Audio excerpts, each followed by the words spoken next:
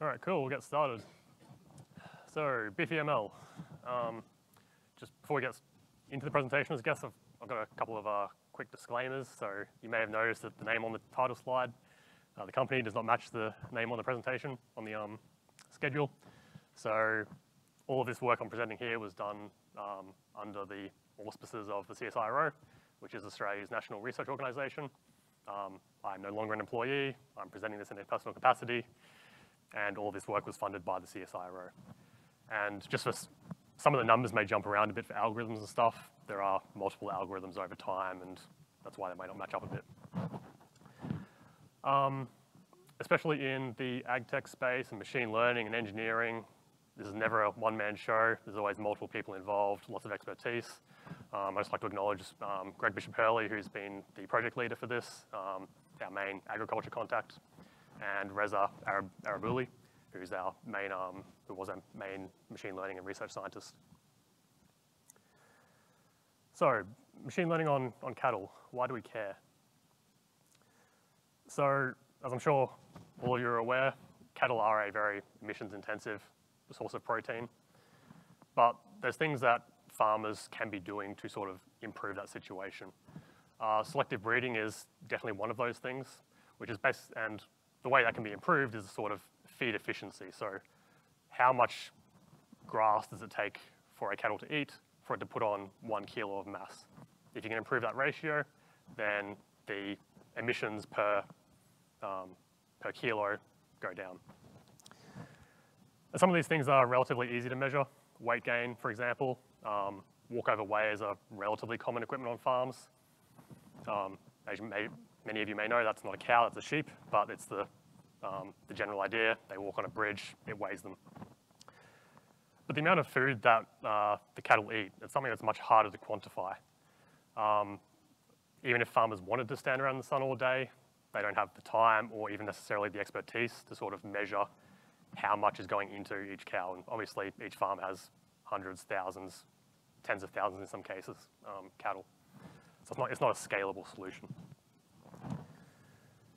So if we're trying to calculate this sort of feed efficiency metric, how do we actually get out the amount of food which is going into the cattle?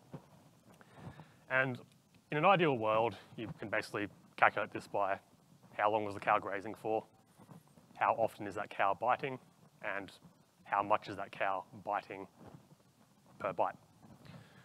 But what do we actually have to measure that with?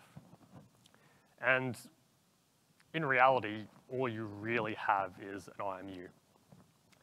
For a lot of this stuff and then from the IMU, you sort of try and calculate how long the cow was grazing for, how much it's biting, and then you sort of apply some scaling factors of how efficient is this pasture, essentially. Right now, we're basically just using IMU data. In an ideal world, you would have a measure of what sort of pasture is this cow grazing in, how good is that pasture, i.e. if it's rained over the last month, you're gonna have nice, thick, lush grass. If you're in the middle of a drought, it's gonna be quite sparse. And that's really gonna affect how much dry matter is actually going in. But this talk is really about the machine learning magic in the middle there. So given IMU data and some magic, how can we get out to time spent grazing and a bite rate? So obviously to have machine learning on cows, you need some hardware. And this project utilizes two main categories of hardware. So one of those is a research collar. So this is a big collar that goes on the cow's neck. I've got some photos a little bit later on. It's had many iterations over the years, all of them except for the Loki 2 of running Zephyr. So that's been a really great transition for us. But even the collar with its relatively large size is still quite resource constrained, right? You've got 1 megabyte of flash, 256K of RAM. And these things have to sort of be able to survive for multiple months out in the paddock without really any human interaction. So they are indefinitely powered off solar. I've got a relatively beefy lithium-ion battery in there. And low power IMU contact logging, and they log all this data to the SD card. And the other useful information there is, I guess, is the sort of 1 Hertz GPS trace. So over the course of months, you can track where these cows are going over time. The second piece of hardware, I guess the other thing we should note about this is that this is a relatively expensive piece of kit. It's a big collar, you got weights, you got webbing for the thing which goes around the neck. So it's not a scalable solution, and they have a tendency to fall off over time. The fabric gets ripped, so it's not a scalable solution. It's a great research platform. But for selective breeding and stuff to take place, it needs to be a scalable solution, right? So that's where the second product comes in. So the Ceres tag is a commercial product. I've got one in my hand. Again, it's a resource-constrained platform, 1 megabyte flash, 256K RAM. As it's a commercial thing, it goes on the ear of cattle. Again, needs to run indefinitely off solar power. So it's got a rechargeable LiFi battery in there, low power accelerometer, super light, less than 30 grams. It was originally designed for cattle, but as you hopefully can see in the ear of that giraffe, it's not the only place it's been deployed. I guess the other cool thing about this platform is that up on the top right there, you can see it's actually a direct-to-satellite platform. So it doesn't matter where in the world these tags go. There's no infrastructure required. It can report its location up to 6 times a day, direct through satellites, which is pretty cool. And until it was made, not many people thought it could happen. So obviously, to have a machine learning algorithm, you need data to train that algorithm on and to validate what you're generating. So this has been a project inside of CSIRO for a long time, over more than a decade. I think up to now, there's been sort of over 100 sort of multi-month deployments of these collars all across Australia. There's even one currently going on in Switzerland. And each of these deployments is sort of consisted of, you've got the raw data being saved to these collars, but you also need annotated data in order to train these models. And depending on the experiment, this can be anything from 24/7 video recording with later annotation. It can be farm workers wandering around with a notebook and going, this cow is eating now, this cow is drinking now, etc. And then you've also got the automated data, so the walkover ways are a good example of that. But the data collection is actually a big problem for the ear tag solution, right? These things are ultrasonically welded shut. They're completely sealed. You can't get out of them. And they've only really got enough data on there for maybe a few hours, enough space on there for maybe a few hours worth of data. So what we actually do is we have when we're generating data, we have an ear tag together with a collar. Those two things pair over Bluetooth. And the ear tags actually stream their raw accelerometer data over Bluetooth to the collar and save that data directly onto the collar's SD card.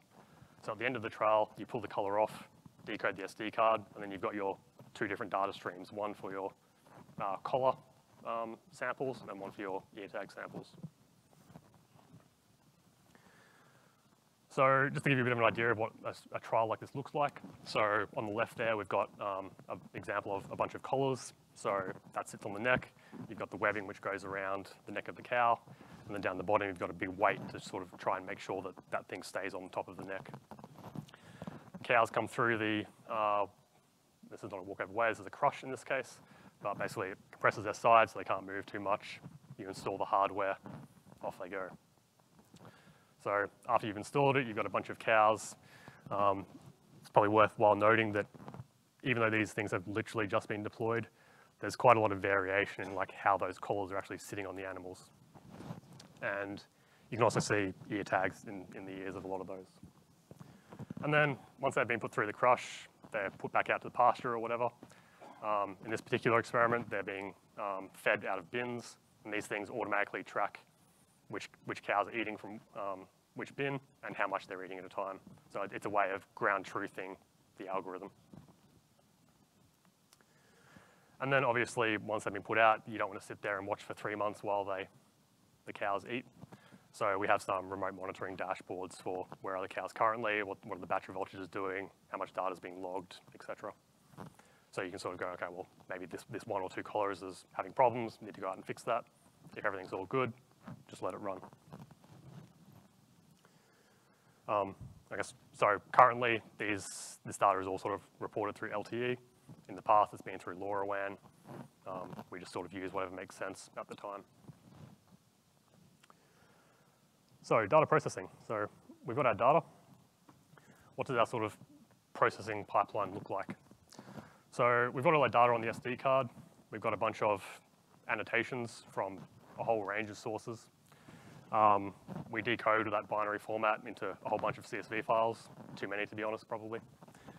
And then we've got to sort of all rationalize all that data into a common format, which like Python training tools can use, for example. So there's a whole stage of pre-processing there. Then there's the actual iteration over the machine learning architecture. It's a lot of heuristic stuff. I think the next slide goes into a bit more detail. And you sort of validate the architectures you validate the architectures you're looking at against the data sets you have. After you've done that a bunch of times and you've sort of hit your either local maximum or hopefully global maximum of performance, you output the model structure and the model parameters ready to be put onto an actual embedded device. And you need different models because they're different devices. They're attached to the animal in different ways. So if you tried to run a collar algorithm on an ear tag, it's not going to go so well. So there's a whole range of algorithm like tweaking points of like ways of how you want to design this. We are focused on ultra low power devices, so the main constraint is how long does this thing take to run, and will it fit inside our memory? Obviously, a large language model is not going to fit on these devices, so it's an important process. Yeah, lots of features to tweak. It's not my area. I'm not into the details of it, but it's basically a combinatorial optimization problem. So you are trading off all these various issues to try and get the most performance you can out of this thing. Once you've got your algorithm, you need to obviously validate how well that matches the data you've generated. So to do that, there's a thing called n-fold testing. So you've essentially got your complete labeled data, and then you subdivide that. So this will be four-fold testing. So you subdivide that into different slots. You train your architecture on, say, 3/4 of the data, and then you evaluate it on the last quarter. You combine all those folds together, and you see how well that would have performed overall. And yeah, that's the iteration of the architecture of the algorithms. Now, there's lots of challenges with trying to design these sorts of low-power algorithms. Cattle are not necessarily cooperative test subjects. As I mentioned, the collars move around on the neck, ear tags move around the ear. In extreme cases, cows can bite through the collars of other cows. It's just a mess. Unbalanced data sets is also a real issue. Cattle don't spend the same amount of time grazing as they do drinking, as they do walking. They spend many hours a day grazing, but maybe 5 minutes drinking. So it's an important thing to recognize when you're designing these things. You could say it's 95% accurate, but it gets all of the drinking completely wrong. So you've got to be aware of that when you're evaluating the performance. MEMS accelerometers are also not ideal devices by any means. They have a whole bunch of variations with temperature. They've got nonlinearities, cross-axis sensitivity. Basically, what our machine learning guys said is basically individual samples are worthless. What you have to do is look at statistical properties over a window. If you're looking at individual samples, all you get is noise. And gyroscopes are apparently even worse. To date, we don't use gyros. We collect gyroscopic data, but the energy cost is not worth the, if any, performance gains. So how does this thing actually run on a device? So at a high level in our Zephyr application, we've got a task scheduling and configuration thing. So that controls sort of the parameters that the accelerometer is set up with, for example. So run at 50 hertz with a plus minus 4G range or whatever. That's reconfigurable on the fly. Also controls GPS and environmental sampling and everything else. So this scheduling basically triggers the IMU thread to run. That runs the IMU, generates data in big chunks, and shoves that off to our own data broker, which is basically ZBus, but written a few years before ZBus was out. At that point, we have a range of algorithm implementations which consume that data. They run the algorithm over the data and put outputs. And out of both the IMU thread and the algorithms, the outputs of these things are logged to both SD card, pushed out over Bluetooth, and reported back up over LTE in this case. The actual thread itself is relatively simple. It sits there waiting on, probably quite recognizable if you've used ZBus. You sort of sit there in the thread, you wait for new data, iterate over the samples, buffer it. Once you have enough data, you run the algorithm, log the outputs, clear the buffers, repeat as needed. The actual implementation of this is all just done, well, 90% of it is just CMSIS DSP. It's available straight in the Zephyr tree, super handy. And basically, the operations from, say, PyTorch map pretty directly to the CMSIS DSP functionality. If you have some form of hardware acceleration, you even get free hardware acceleration with the DSP stuff. So, yeah, so even stuff like convolution, matrix multiplication, hyperbolic tangents, it's all pretty easy to get going with. So for us, we sort of separated the whole process into two parts. There's the feature extraction and the classification. And then both of these C implementations are actually unit tested against outputs from PyTorch to validate that the performance you get in Python is actually the same as what you get on the end device. And that actually works really well. It makes it super easy to see whether your implementation is actually correct, because you can get it to basically identical outputs, even though one is Python running on your x86 and one is Cortex M4.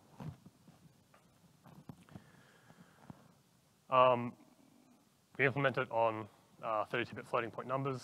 Our Nordic chipsets have a hardware floating point unit, so that makes that relatively efficient. We have in the past measured or attempted to implement, well, attempted. We have implemented it in quantized implementations, so 8-bit. You do get faster runtime. The weights are obviously much smaller, 8 bits versus 32 bits for the floating point. Your accuracy does go down very slightly, but not really enough to matter. But the main problem is that it's significantly more painful to implement. Because it's a quantized implementation, it saturates basically immediately. So especially if you're rapidly iterating on algorithm implementations, the cost of doing that is significant. So up until this point, 32-bit floating point numbers, and the performance numbers I'll give in a couple of slides' time sort of show that it doesn't really matter in the grand scheme of things.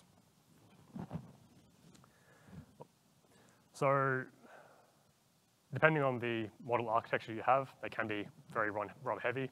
For example, the example I had in the previous slide was 40 kilobytes for the model parameters. But that's basically driven by how large is your feature vector and how large do your matrices need to be. Obviously, matrix size is like a square thing, so if you can reduce that by a little bit, you get quite significant size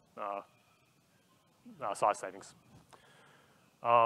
In terms of RAM as well, you can be you can reduce that quite a lot through intelligent reuse. For example, the architecture shown down the bottom there, you can sort of see that for each axis, once you've done the operation, you don't actually need that previous data anymore. So you can actually just ping pong your data back and forth between the buffers for each step. So you only actually really need one extra buffer here to hold all of your however many kilobytes of data.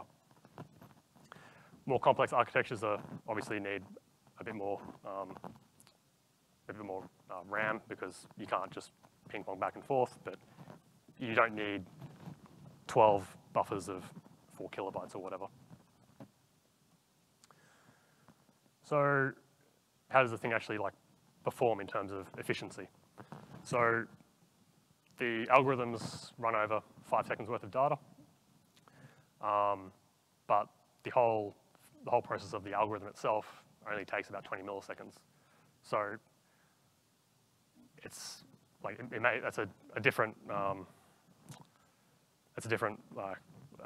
it's quite different from what you might imagine from a large language model where you send off your result, a whole data center GPU cluster runs on it for a second or two, and you get back your response, right?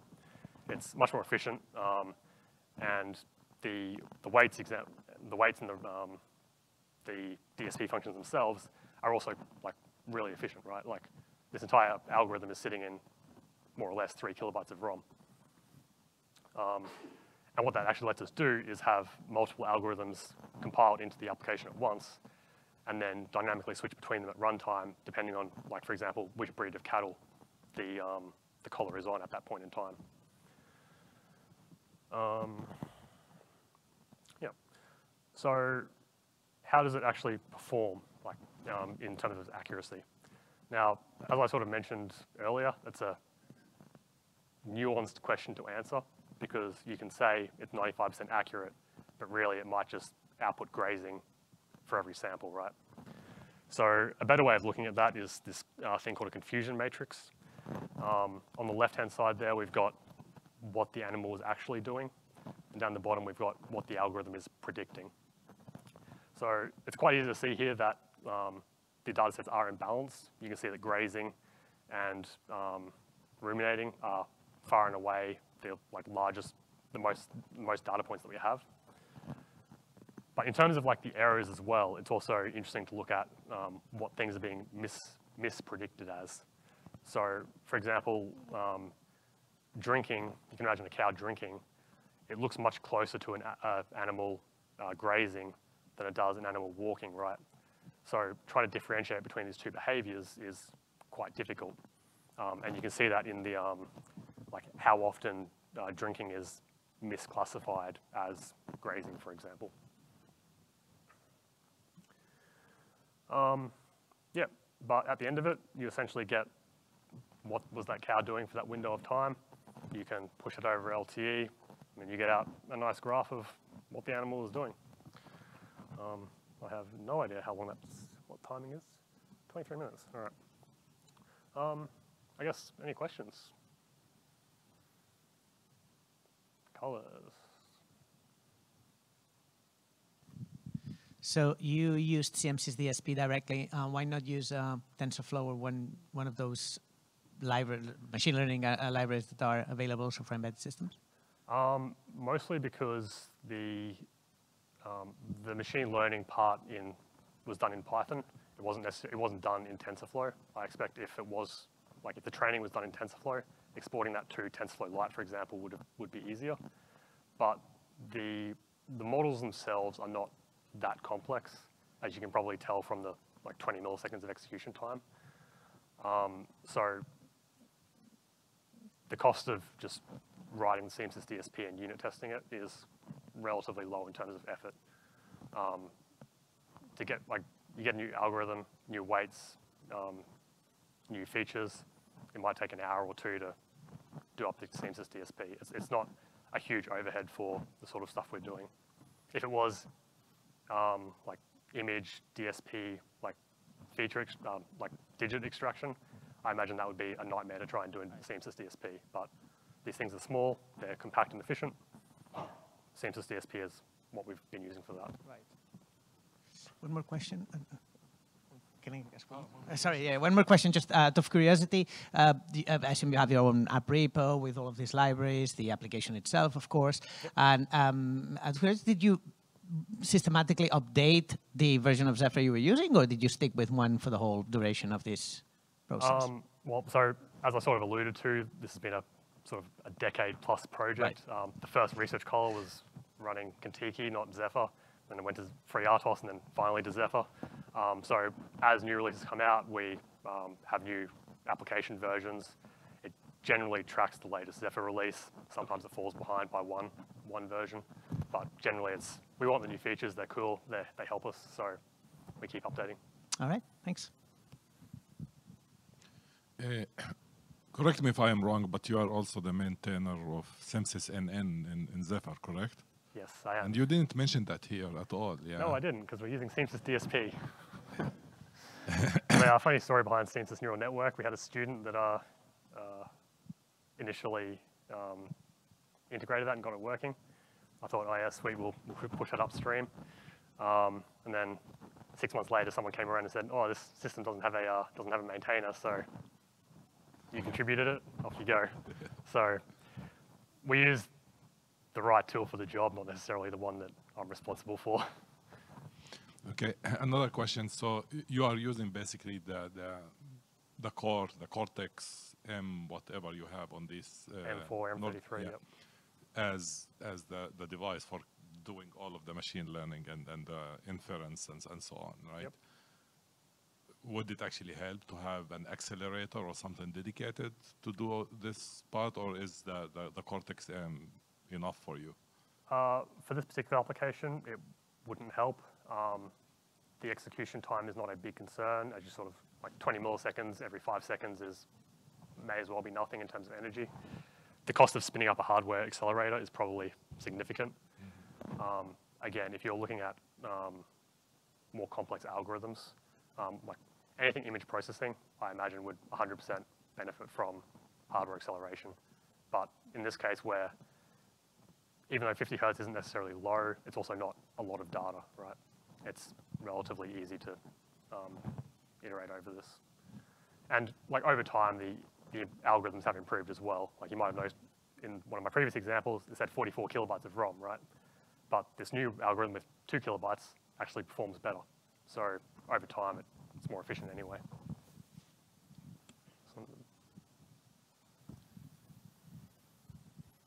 So I think it's interesting that, I mean, you're able to get all of this information solely from an accelerometer, that what a cattle is doing. Is that right? Yeah, that's correct. Have you considered like any other sensor inputs to maybe refine that, or does it even matter, like microphone, heart rate, temperature, that kind of thing? So I would say like more data is not necessarily always useful. So as I sort of mentioned with the gyroscopes, like we have the data there from the training sets, but when our machine learning guys looked at it, it doesn't really help the outputs.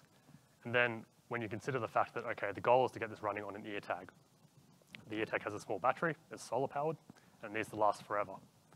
So these things run at sort of in the 0 to 100 microamps average current range, right?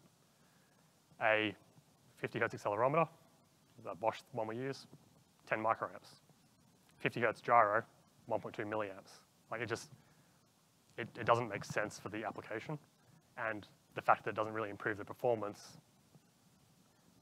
just makes it even sort of worse. Same thing with microphones, you're probably not going to get away with, if you use PDM mics, I think there's a couple hundred microamps is sort of average. An actual like analog microphone is going to be milliamps. Like heart rate, it's a form factor thing, like on the back of a neck. Like it's got to be IP rated essentially. There's no real way to get like a heart rate sensor out of it. If you're on the ear, there's no real blood flow anyway to measure that.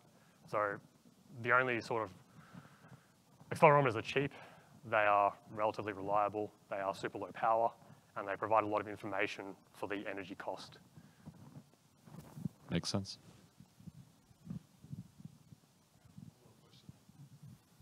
So are you doing all of this on top of upstream Zephyr, or are you using the Nordic SDK for all of this? So the main base is upstream Zephyr. For each release, we have our own branch with bug fixes and various functionality, which for whatever reason haven't upstreamed. But the base is standard Zephyr. Yep. Okay.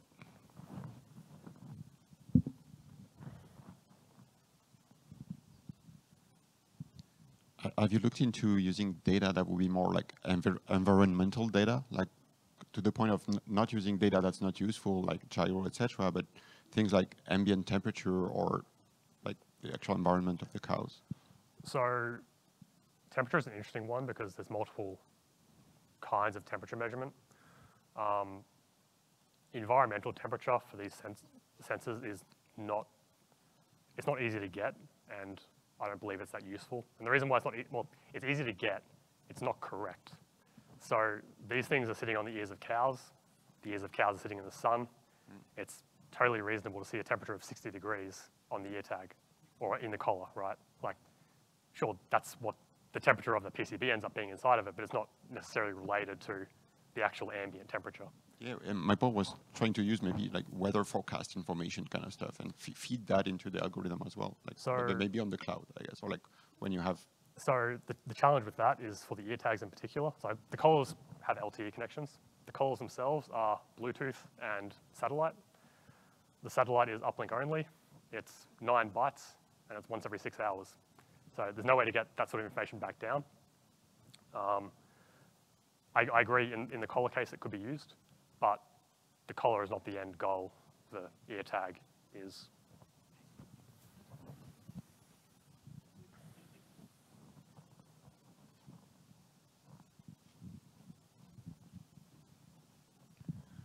I was just wondering, is there room you see to improve as far as like the different type of behaviors that can be distinguished, or do you think this is a very good, like, accurate, you know, I guess data gathering? Are there, I guess what I'm asking is, are there other types of behaviors that in the future you would see as being useful to distinguish among? Yeah, for sure.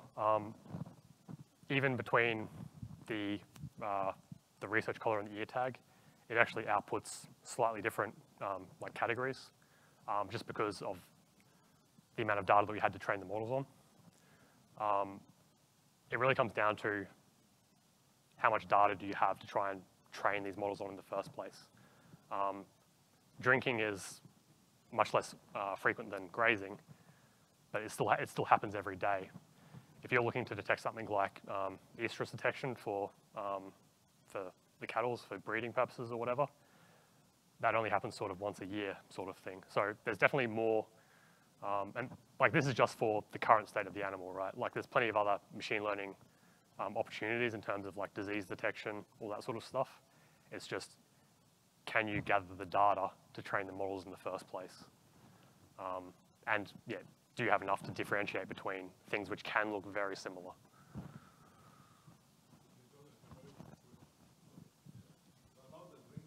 Yep. Aren't there like spots where the drinking happening that you can identify by the location of where the cow is to say that it is drinking? There is no way it would be grazing at this spot. Yep. So one of the cool things about this platform is that it does actually enable device-to-device communications. On the ear tag side, it's a bit too power hungry to listen on Bluetooth to hear, like, you could easily have a tag on the water trough which says, hey, I'm a water trough, and use that as a like, if it says you're drinking and you're not near a water trough, well then your algorithm is wrong, right? To use it as a feedback mechanism. Yeah, on the ear tags, the power, like Bluetooth is relatively power hungry to listen for, so it doesn't quite work. But on the opposite side, you could easily have a device on the water trough which just listens all the time and goes, all right, sweet. This is the times all these devices were near me drinking, and use that as a annotation for the training framework.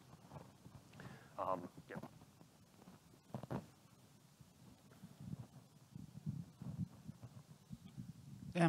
Couple of questions. The first one that's on all our minds probably is, does this make the steaks taste better? And what? Probably doesn't make the steaks taste better, but the guilty conscience, yeah.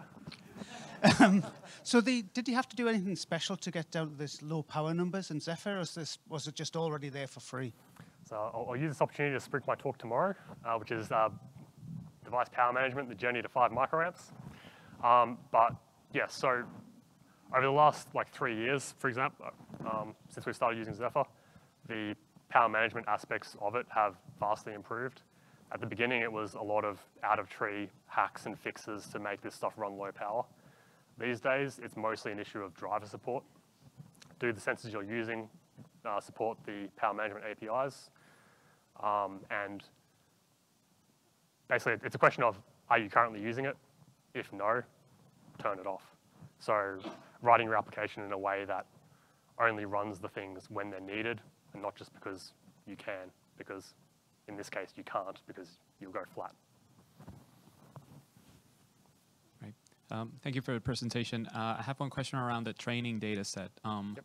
You mentioned that you guys have been working on this project for around a decade. I'm wondering how much data or how much can you share in terms of, like, I don't know, months of like data being recorded, which is classified or something you had to gather to confidently iterate over and over your model?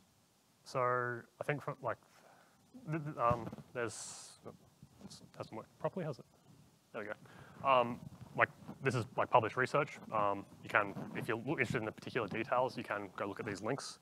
From my understanding, the current model is sort of trained over somewhere between 8 and 15 data sets. So it is, even though trials have been running for over a very long period of time, over time you like change accelerometers and stuff, the parameters and how these things behave either improve or change. So you do need to sort of look at more at data that's relevant to your current platform. And the project has been running for like over a decade, and it's a process of continual improvement, state of the art. Like a decade ago, 100 microamps average power probably wasn't possible, right? We've got papers on the walls where ultra low power IoT node averages 15 milliamps. It's like, that's pretty funny now, right? So I noticed the same sensors in the giraffes. Were there other animals other than cows and giraffes that you were able to use this device on? Yep, so the ear tag, did I show this? Yep. So the ear tag itself is a commercial product. You go to the website and buy it. It's not made by us, it's a commercial third party, like CSIRO is a research organization. But there's been people buying these to use them for a whole range of things, from giraffes, rhinos, koala bears in Australia. I think it was used on a couple. Phil, what else are the use cases? Cheetahs, lions, rhino, yeah. Like, like wildlife researchers are used to spending a lot of money on hardware to sort of track these things. They're not necessarily cheap, but they are very cheap compared to some existing solutions. So, and the fact it doesn't need infrastructure as well, super handy in some situations. So yeah, many species. And a small follow-up question as well, related to the grazing. Did you compare, and it's a little controversial, veal cows versus grazing cows, and the feed rate compared there? Sorry, veal cows, like cows raised more in place. So most of the comparisons to date have been between breeds of cattle as opposed to, Angus versus Brahman versus whatever, and also location. So as you might imagine, a cow grazing in Switzerland is exposed to quite a different environment than one grazing in the middle of outback Australia. That's been more what it's been focused on as opposed to, the purpose, I guess, for which it's being raised. And I guess from a high level of feed efficiency, this mostly matters when the cow is growing.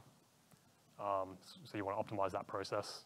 Once it's reached its maximum size, that's probably the optimal time from a climate perspective. So when we're just out of curiosity, so the farmers using those specifically for the cows, not for the wild animals, what do they do with this data exactly then after the data they get from those colors and those ear tags? So in Australia, data from the collars they don't really get because that's like internal research stuff. For the ear tags themselves, the initial sort of value proposition is that Australia has like ginormous farms. There's no infrastructure, and the sort of state of the art to finding your cows is when it's time to gather them together, you jump in a helicopter and fly around for 3 days, and you try and find your herd, right? If even like a handful of cows have these tags on them, they generally stay in a pack. You know to a relatively close approximation where most of the cows are. makes it much more efficient to go and find them. I think the largest farm in Australia is about the size of like Denmark, right? So like, they're big. That's location, right? I was talking more like what they're doing during the day, like the behavior ones. What can you do with this, that data that's useful? So basically, the conversion sort of goes from, okay, well, how long was the cow grazing for?